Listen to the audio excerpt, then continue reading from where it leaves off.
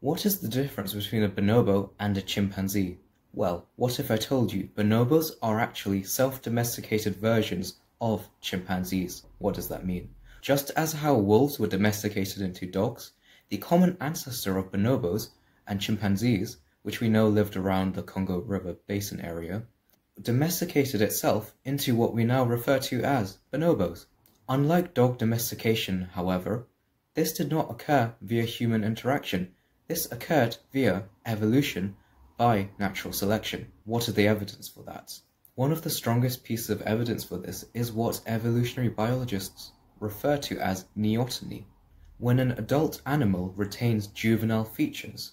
In the case of bonobos, when compared to their wild cousins, the chimpanzees, they have smaller sizes, smaller cranial capacities, less pronounced weapons such as their canines, and exhibit significantly lower sexual dimorphism. Check out the full video for more information about